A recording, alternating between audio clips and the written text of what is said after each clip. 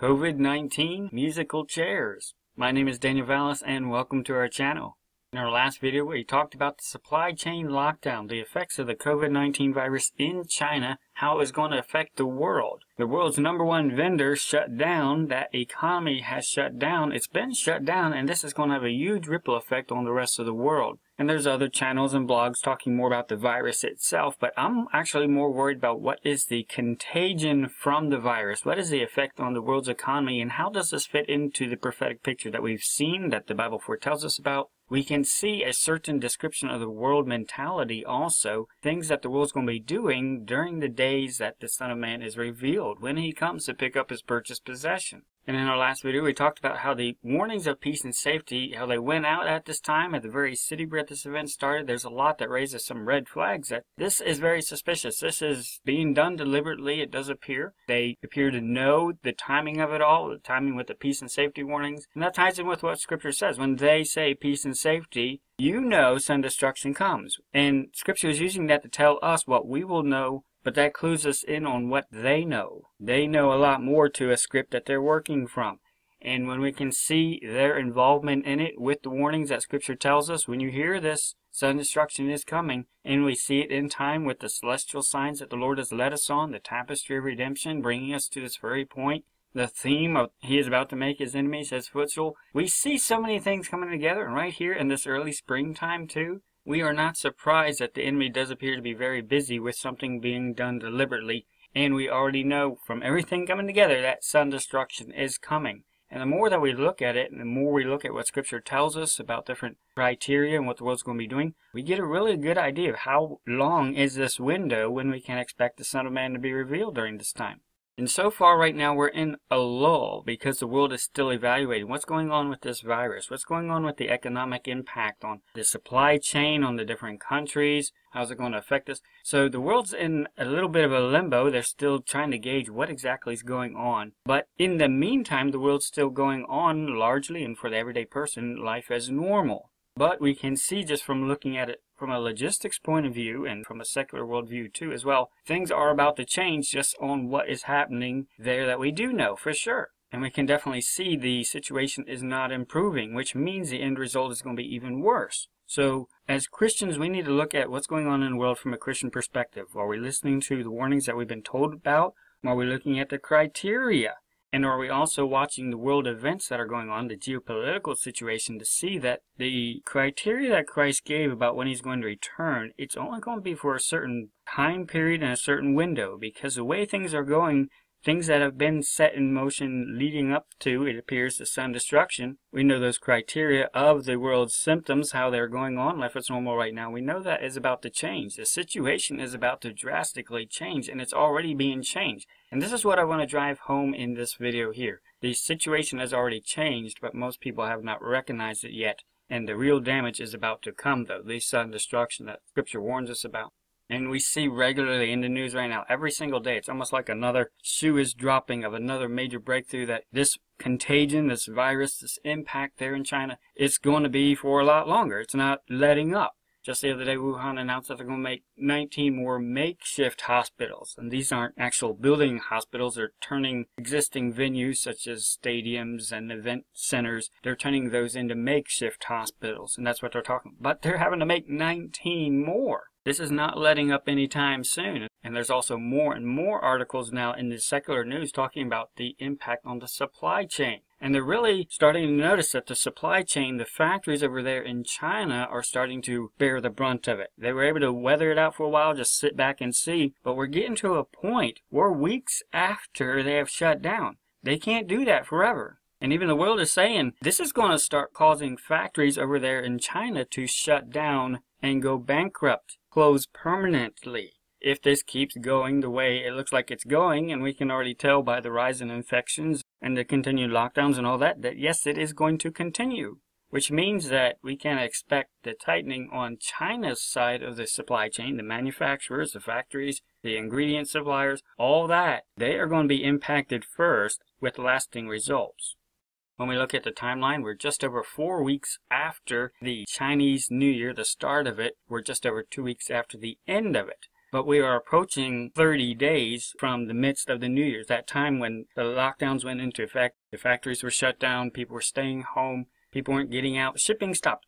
So we're approaching a very important milestone that the world is looking at, different suppliers, logistics individuals. They're looking at it. We're about to reach a point where we're going to start feeling on our side of the ocean what's going on over there in China. And the resounding chorus is by mid-March, that's when we're really going to start noticing. And that's pretty much when the average person is going to start noticing too, because shortages are going to be more pronounced. They're going to start showing up more in the visible aspect of the world that most people live in, besides the logistics aspects and the back offices of corporate world. By mid-March is when the world is going to start taking notice of it. We are in a window right now, though, where the world has not largely felt the impact of it yet. There's different small manufacturers and companies affected by it now and noticing the effect of it, but there's still a padding right now where we are right now in the window. You know, the Amazon warehouses still have a good amount still in stock, still in their warehouses. A lot of other stores have stuff in their warehouses still. There's a bit of padding in the inventory, but they're going through that. There's already gaps showing up, and there's already gaps that are known, but those gaps aren't showing up on the consumer end yet, so the consumer side of it has not noticed this for the most part. But come about mid-March, the consumer side of the economy is going to start noticing the impact on them. And this is what we have to always keep in mind with the situation in China right there, especially with the supply chain. We are not seeing the effect of what has already happened. If you're waiting to gauge and see, okay, is this really going to impact me? Don't. You're going to miss the whole window of opportunity. What we are seeing now and what we will see in about 3 weeks will be the result of something that happened back at the beginning of the Chinese New Year.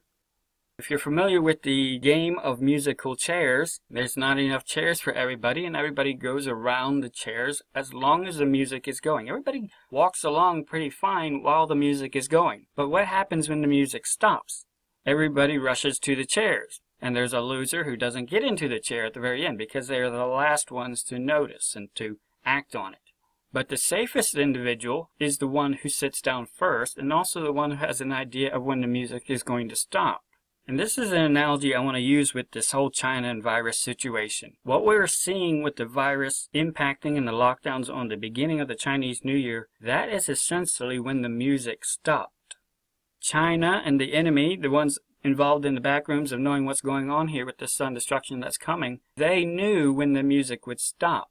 China knows when the music has stopped, and China has sat down. The rest of the world, though, is starting to catch on that the music has stopped. But most of the world has not yet made a scramble for the chairs yet. And this goes back to the worldwide economy. The worldwide economy is engineered for collapse. That's just the way it is. It's debt, it's fiat-based. They know the economies, both of the United States and China, they will eventually collapse, and they're already on the verge of collapse too. The dollar is destined as a phoenix to help usher in the New World Order. We don't have time to talk about all that. They know it's a controlled demolition of the world's economy. So when you know that is coming, you don't just let events run rampant by themselves. You want it to be done in a controlled manner, which is what they appear to be using the virus as a cover for the engineered economic collapse. You want an economic collapse, you want the chaos, because that's going to help usher in the next world order. But again, you don't let it happen out of control. You do it in a controlled manner so that you stay in control of an economic collapse that will spread like wildfire. If you are the first one to sit down, then you can manage the economic collapse. The first one to feel the effects of it will be the first one to recover. And so this is important to note. They knew when the music would stop. They are already sitting down. They are already locking down. China is in a unique position because they're able to have a controlled shutdown of their economy right now and their population. They're able to do all this in a controlled manner, but they do know what's coming up very soon. Very soon, the rest of the world, the other economies, are going to start making a scramble for the remaining chairs. It's going to get chaotic really soon. The sun destruction that Scripture tells us about. So when we look at this whole contagion, we must always keep in mind what is 0 day. When did the music stop? The music stopped on Chinese New Year. That's when the major lockdown started. And that's when the factories shut down normally, but they did not open back up since then. So 0 day from all this, when the music stopped, was Chinese New Year. And what we are observing now with the supply chain all goes back to when the music stopped. We are only observing this because we know the music did stop. The rest of the world, the average consumer has no idea the music stopped. They're still going on life as normal. Their spending habits, their buying habits haven't changed. Their major activities in life and goals for the year ahead has not changed because they are not aware that the music stopped. So let's look at the supply chain. It's going to quickly spin out of control, but there is still a window before the average consumer catches on to it. Right now, very little is moving still with the shipping going out, vessel sailings. They're still being canceled and delayed because of insufficient capacity, supplies are not coming. So there's still a trickle coming out, but there's a lot that is locked up. It's locked up in the transportation system over there. It can't get out of the factories, it can't get between the factories, it can't get out of the cities, it can't get to the port.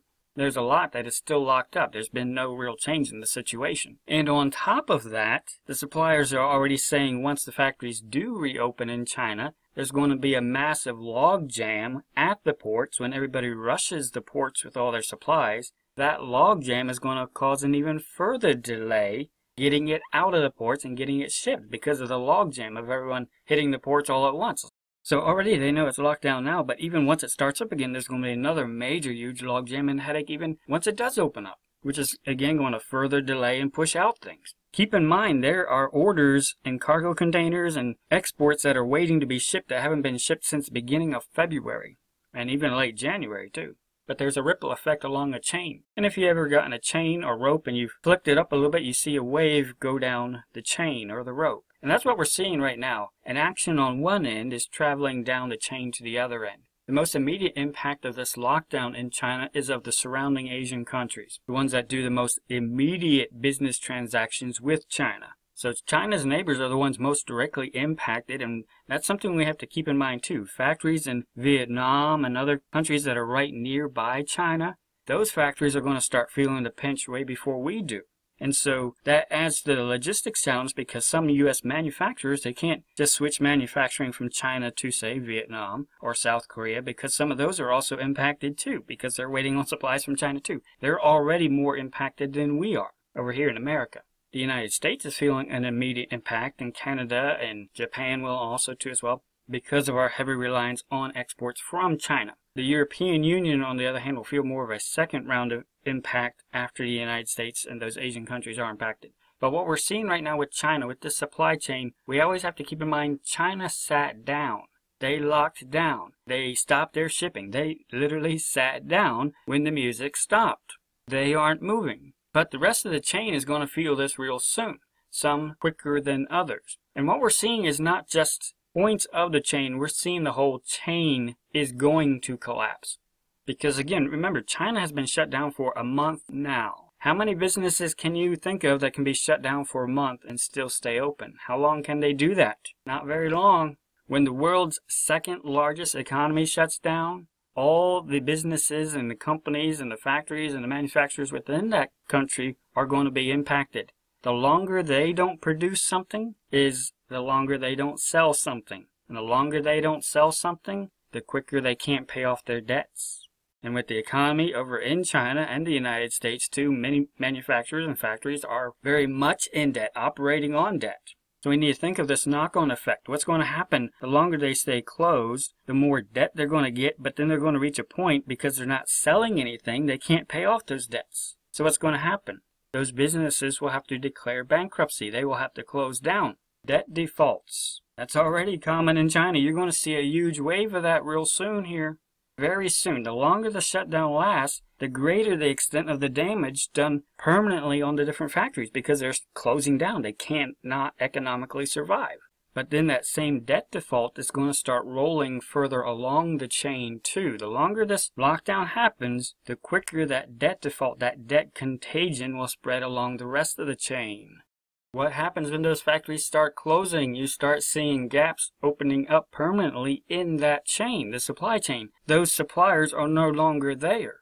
And what's important to remember is that this is going to be permanent. When one supplier closes down, that will have a ripple effect of other manufacturers and factories in that area, but then they'll have a further impact down the supply chain. The longer this is delayed, the more links in the chain will be closing permanently because they can't stay open. They're running out of capital to cover their labor expenses, cover their operating expenses, keep the lights on right now. They are quickly running into debt, and then, of course, they're losing business. There's already a lot of their customers who are already telling them we're looking elsewhere because we need our supplies now.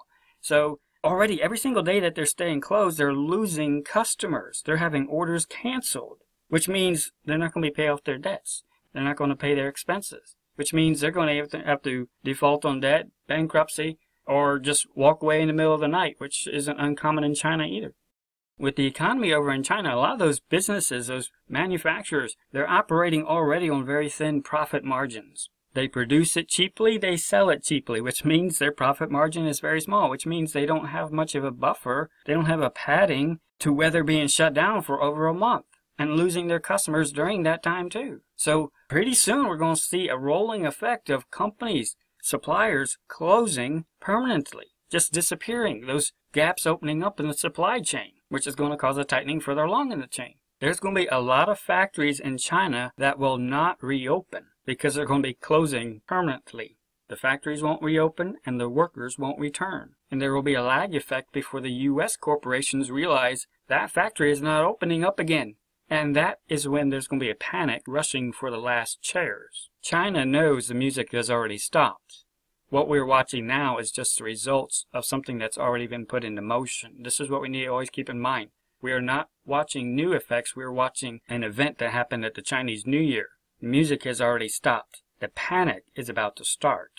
Pretty soon, the debt defaults, the bankruptcy, the continued closing of the factories in China, that's going to start opening up gaps in the supply chain in the United States and other countries depending on exports from China. Because there's a load of U.S. businesses that rely on cheap Chinese goods. And they are already operating at thin margins over there in China, but the same thing for the U.S. businesses. They are already operating on thin margins here too, with a large debt on the balance books too. So what happens when U.S. businesses, which have a thin profit margin already, can't get supplies from factories that already operate on thin profit margins that allow them to produce it cheaply?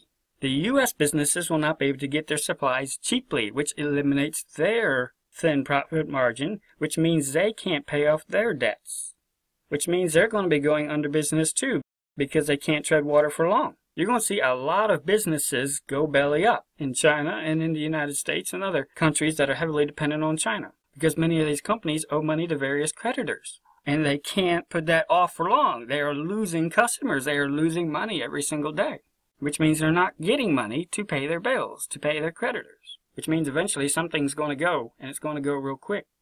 And about the time the businesses start really feeling the pinch, that's when the customer base is going to notice, hey, things are really changing in our world here. And what that is going to do is cause a lockup of disposable income. They're not going to be buying like they were because a lot of their options have changed. Their stores are being impacted. The consumer buying side of it is going to lock up too, which is going to further impact the companies that are already on a thin profit margin trying to make money so they can pay off their debts. The economy is going to come to a very quick standstill here when the consumer starts realizing they need to start saving their money. They need to stop spending money on just trinkets and junk from China. They really need to start focusing because there's a huge ripple effect happening to their economy and they are at risk of losing their job at the factories and the service industries that rely on China. It goes far beyond just the factories. It goes all the way to the workers who are dependent on the companies that are dependent on China. The music has already stopped, but not everybody has noticed it yet. And this goes to what Scripture tells us. We will see the day approaching. What is that day? The day when our Lord starts making his enemies his footstool, when the tribulation events start, when the judgment seals are opened. The day of sudden destruction is coming, and we are told we will see it approaching. And this is what we got to keep in mind. We will see it before it comes. Which means we'll also have a very good idea of that the window is getting smaller and smaller too, because we will see it approaching. We will see a decrease in the number of days, the time before the day of sudden destruction. And how will we see the day approaching? How will we see this window decreasing? By observing what Christ told us to watch for. Luke 17:26. And as it was in the days of Noah, so shall it also be in the days of the Son of Man. They did eat, they drank, they married wives, they were given in marriage, until the day that Noah entered into the ark, and the flood came and destroyed them all. Likewise also as it was in the days of Lot. They did eat, they drank, they bought, they sold, they planted, they builded. But the same day that Lot went out of Sodom, it rained fire and brimstone from heaven and destroyed them all. Even thus shall it be in the day when the Son of Man is revealed. In that day he which is upon the housetop, and his stuff in the house, let him not come down to take it away. And he that is in the field, let him likewise not return back. Remember Lot's wife. Whosoever shall seek to save his life shall lose it, and whosoever shall lose his life shall preserve it. These are instructions from our Lord to his disciples, warning us of how the world is going to be going on life as normal when he comes to pick up his purchased possession. But he ends with a warning. Remember Lot's wife. If you have not let go of this world, if you're still tied to this world and your heart is still tied to this world and your stuff, remember Lot's wife. She was left behind. And Christ was emphasizing, pay attention to where your heart is. Your heart will be where your treasures are. This is why he said, in that day, he which shall be upon the housetop and his stuff in the house, let him not come down to take it away. When the door of heaven opens at the rapture, everyone's going to notice it. And those who are outside, they're going to realize this is it. The Lord is coming. And apparently there's going to be just enough time where people will be tempted to go back inside to their house to grab something, or to look at something, to long at something, maybe that they had just recently purchased. There is going to be a slight delay between when people realize the rapture is happening right now before they're actually picked up. And this is what Christ was warning about. Remember Lot's wife. What happened to her? She looked back against the instructions the angels told her, don't look back. So what happened to her? She was left. Even though she was destined to leave during the evacuation, they left her because her heart was really back in Sodom. And this is what Christ was warning us, his disciples, about. Remember Lot's wife. When I come, disciples, make sure your heart is not here with this world, not with your stuff. And Christ emphasized he's coming while the world is still mindful of their stuff. They're still mindful of how they are living. They're going on life as normal. And notice that he used both examples of Noah and Lot. Both those examples, life was going on like normal. People were eating and drinking. They were marrying. They were making long-term plans for their families, for their careers, for their businesses. They were making long-term plans. They were still thinking months and years ahead. And this is what Christ tells us. Pay attention, because the world is still going to be thinking long-term. Nothing has disrupted them. Also notice that commerce and the economy is still going. They're eating and drinking. There's no shortage of food. And then he mentions a very critical indicator. They bought and they sold. Again, the economy hasn't collapsed. Regular commerce is still going on. There's been no major disruptions to the way they're living, to the effect where it hasn't changed how they are living. And Christ emphasized this is the world mentality that's going to be going on when he comes back. And we must remember Lot's wife, or else we will be stuck in that same mentality. It also goes with his instructions in Luke 12:33. Sell that ye have, and give alms. Provide yourselves bags which wax not old, a treasure in the heavens that faileth not, where no thief approacheth, neither moth corrupteth. For where your treasure is, there will your heart be also. Let your loins be girded about, and your lights burning, and ye yourselves and the men that wait for the Lord when he will return from the wedding, that when he cometh and knocketh, they may open unto him immediately. Blessed are those servants, whom the Lord when he cometh shall find watching. Verily I say unto you, that he shall gird himself, and make them to sit down to meat. And he himself will serve them. He is looking for servants that are living as though their Lord is about to return. We are watching for him. And not just watching with our eyes, we are watching with our hands and feet. We are girded up, ready for work. We are involved in work. We have our lights already burning. This is what he said he wants to find. He wants to find us working and with our lights burning somehow. Watching with our life. Not just watching YouTube videos, but watching with our life. Are we doing something? Are we living as though he's about to return? And notice he prefaces the promise of reward for those servants with instructions that the servants are to do. And it all revolves around, where is our treasure? Our treasure is going to be where our heart is. If our heart is here in this world, that's where our treasure is. If our heart is already set on things above, that's where our treasure is going to be, and that's what we're already going to be working toward. And notice in verse 33, he starts out with, sell that ye have, and give alms. This is important when we remember the criteria that Christ gave about the days of Noah and Lot. What is going to be going on in the world during that time? They're going to be buying and selling. So when we put these together, we get a very interesting window. We can only sell what we have and give alms, give toward good works. We can only sell during a time when there is buying and selling, right?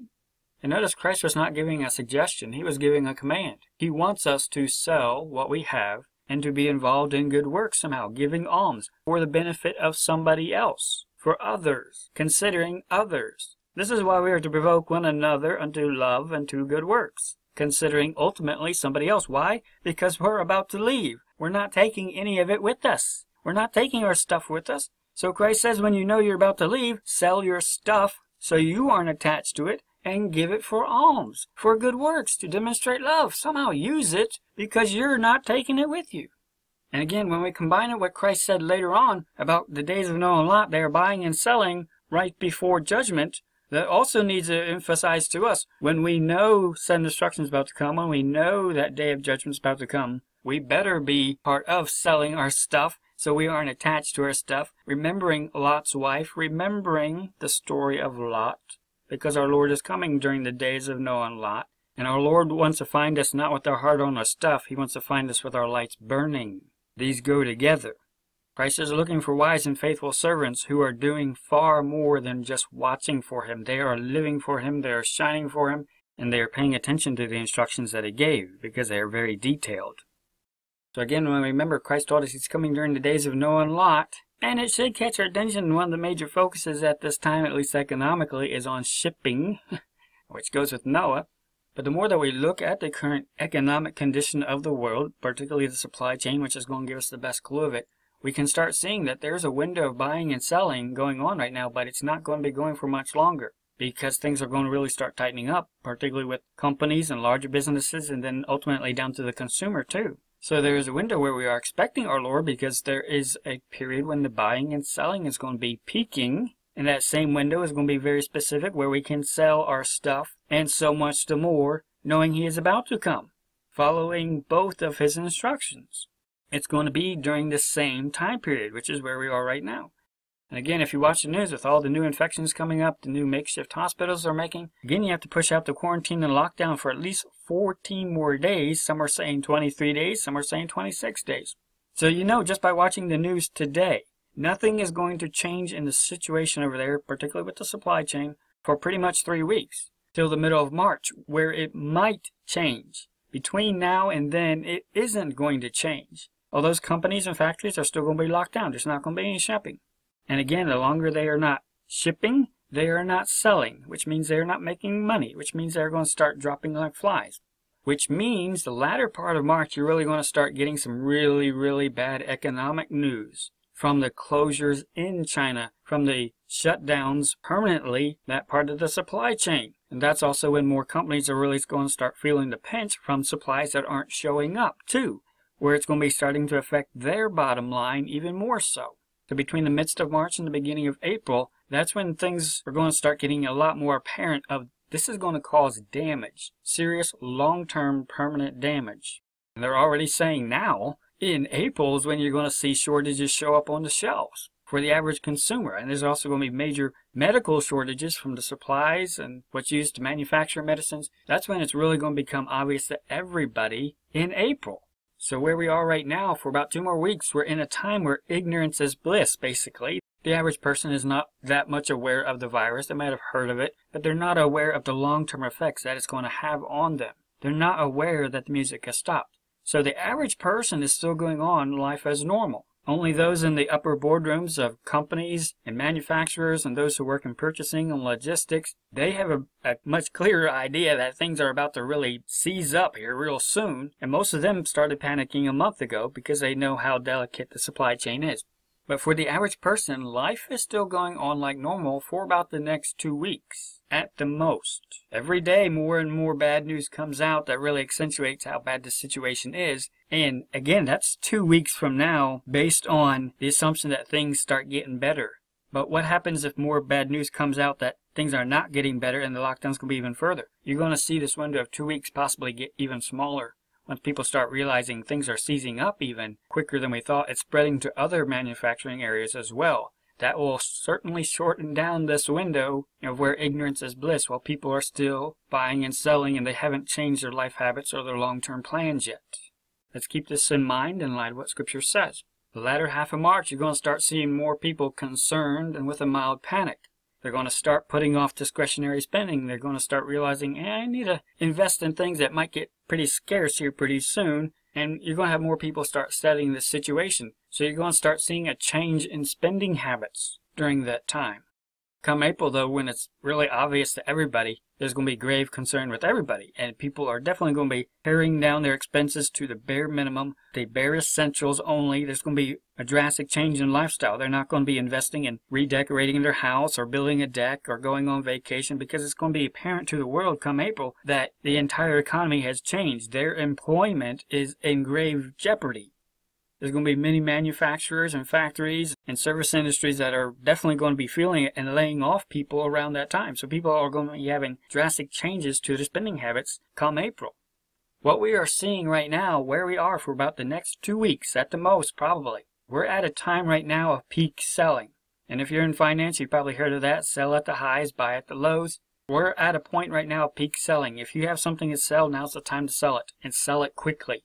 Because real quickly with the world news, the more it becomes apparent that the music has already stopped. And the more people start realizing the music's already stopped and the music's not starting up again, then that's going to lead to really weak selling. People buying only what they have to and trying to pay the bills in spite of all the jobs that are being lost. So where we are here at this time of peak selling, again, if you have something to sell, now's the time to sell it. Do not wait. Sell it now. Because right now, this is the peak days of Noah and Lot. The world's lifestyles largely haven't changed. People are still under the hope that maybe things will return back to normal. So right now we're in the peak days of Noah and Lot. But real quickly it's going to be changing to a drastic drop in both buying and selling. That's going to change a lot of the criteria. When Christ said he's coming while people are still buying and selling. The economy is still humming along and people are still going on. Life is normal. And he's painting a worldwide picture on average, so we have to keep this in mind with the worldwide economy too. Right now, we see that time is still very short. We see the day approaching where the criteria is about to change, which means we're right here on top of where Christ said he's coming. This is why he said, when you see all these things begin to come to pass, look up, lift up your heads. You will see a celestial time, you will know your redemption draweth nigh. And then you'll start seeing so many other things that tell you he is not even at the door. And you will also know that sudden destruction is coming, and you will see that day approaching, getting closer and closer. Because you will know that you are running out of time when the criteria of the days of Noah and Lot is about to change. So where we are right now, at this time, so much the more, let us pay attention to Christ's instructions. Here are a few suggestions for you. Right now, I would highly suggest you sell anything of value right now. Don't wait, sell it now. Because real quickly, as people start realizing that their jobs are in jeopardy, the discretionary spending is going to start going out the window every day that we go forward from now. Start selling your stuff now while people are still buying stuff now. Rush to avoid the panic and the monetary tightening. Once people start realizing that what's going over in China is going to affect them and their wallet, they won't be buying and selling quite as liberally. So now is the time, if you have something to sell, now's the time to do it. And I would also suggest take a strategic loss. Price it to move. What you would normally sell it for at this time, take 10% off so people will jump on it right away and it'll move and sell quickly. Make it as easy for them to want to buy it and to buy it at this time. Because very quickly people are going to be hemming and hawing a lot more over buying stuff. So right now you have to take a strategic loss so that it will move at all. Price it to move. Sell it on Facebook Marketplace or Craigslist or online classifieds. If nothing else, take it down to a pawn shop. Sell it so you get quick cash in hand. Now is a time when we must realize the window for buying and selling anything is very small. You have maybe 2 weeks at the most. Now is the time to sell what you have if you're going to sell anything. Now is also the time to heed Christ's instructions to sell things and to apply it toward things of eternal value. We sell things that we aren't taking with us to buy things that we are taking with us, that are already waiting for us in heaven. Right now is the time to sell anything of value, but now is also the high time and so much the more to buy things of eternal value. Buy things that could be a witness to those left behind, such as Bibles and gospel tracts and particular Christian resources that could help them, but also food resources or medical supplies or things that you know will be needed in your particular situation. Invest in buying things of eternal value, things that will be used by others. But also invest in established ministries for fruit. Like Christ said, sell that you have and give alms. And sometimes that involves giving to other ministries who are already more focused and dedicated on that and can bring forth more fruit. They can do a lot more with it for you on your behalf, because that's what they already specialize in. Let us invest in our corner of the vineyard, but also realize that there are investments elsewhere too that will reap fruit for his harvest as well. Now is a time of triage where we realize we need to do the most good with the resources we have, with the remaining time that we have. Now is a time when we need to realize we need to use what the Lord has given us or we're going to lose it. And that's the lesson that Christ gave in the parable of the talents, particularly the servant who wrapped his talent up in a napkin. He said, I'm not going to use it, so he ended up losing it. And we're at a window of time that definitely deals with buying and selling while it's still going on, and also Christ's instructions, sell that ye have, and use it for something of eternity. Use it or you will lose it. Are we following Christ's instructions? Are we buying oil? Are we shining bright at this late hour when we know the bridegroom cometh? What are we doing during these days of Noah and Lot? Are we remembering Lot's wife? I highly recommend you download these PDF resources, links in the description box, when to watch for the Lord's return. This specifically covers the days of Noah and Lot. How are they going to be living? What are Christ's instructions for us in light of those instructions? Let's keep all this in mind, Christ's warnings about the days and remembering Lot's wife. Let's make ourselves ready so that we are found shining bright with our loins girded up, that we are ready and we are watching with our heart and our life for our Lord when He does show up. Let's be found running for the prize. Realizing our treasure is in the world, we want to be found running for things of eternity. Definitely download these resources, print them out, study them, especially at this late hour where we know that time is so short. We know sudden destruction is coming. We see the day approaching. We also see that we are decreasing in time available to apply ourselves and so much more to what our Lord wants us to do. Again, also our disaster crash course resources, print them out. These are a great use for people in the days ahead. And also definitely watch our Purifying Sanctified playlist. Let us draw near to the Lord with a true and genuine heart, and let us seek Him for wisdom of what He wants us to do. We are at a critical time in the days of Noah and Lot where we see that these conditions are ripe for our Lord's return. We also see that the world is about to change, whether they are ready for it or not. We already see that the music has stopped. We see that the day is already approaching, even from a secular perspective. The events have already been put into motion. Our world is about to change. Now's the time when we need to take advantage of what Scripture forewarns us about so that we can live for Him so much the more. We know that sudden destruction is coming. We know these prophetic events, the celestial events, the geopolitical events. We've been forewarned about all this in Scripture. We are told that it's coming. And we can also see the events on the ground and how the Lord's working in our own lives, telling us this is the time. Time is so very short. Let's apply ourselves to the Lord's harvest to bring forth fruit for His glory. And so much more as we realize that we're at a time when we're running out of time. Let us buy oil that will shine even after we are gone. Let's rise up together. Let's trim our lamps. Let's shine bright for our Lord. Let's go out. The bridegroom cometh. Let's go out to meet Him. Let us be found drawing nigh to Him with a true heart, hearing Him, loving Him, and serving Him, first and highest above all else, till He comes. Maranatha.